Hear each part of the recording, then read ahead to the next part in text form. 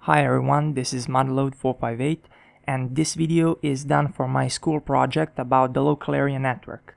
Local area network is a computer network that connects computers within the limited area, such as home, school, or office building. The terms LAN and WAN are often mixed, and on this picture we can see the difference. The LAN would be just one house with PCs inside of it connected to each other, and the WAN would be many of those houses that are geographically far apart, but again all connected to each other. They would form a wide area network.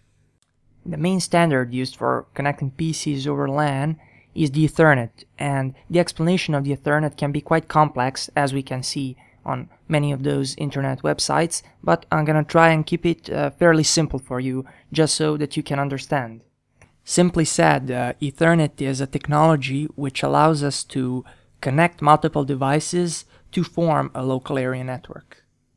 If you want to create your own Ethernet local area network, you'll need a Cat5 cable or the Category 5 cable.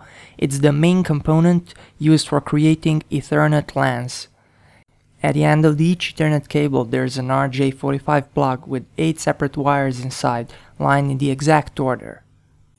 I've seen many people confuse the Ethernet cables with the standard telephone cables, and in reality there's a big difference because the Ethernet cable has 8 wires whereas the telephone cable has only 4.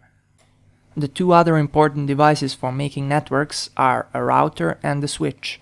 The router usually connects two different LANs together and exchanges data packets between them, whereas the switch expands the single LAN network with various devices such as other PCs, gaming consoles, smart TVs, servers, and a bunch of other stuff.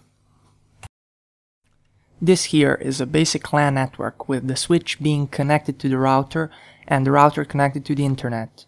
There are multiple PCs connected to the switch along with the printer and the server.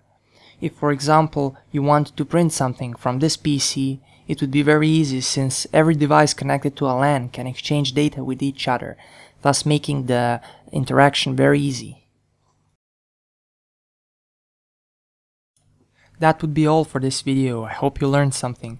Thanks for watching, and please subscribe to my channel and like this video if you want more videos like this to be made in future.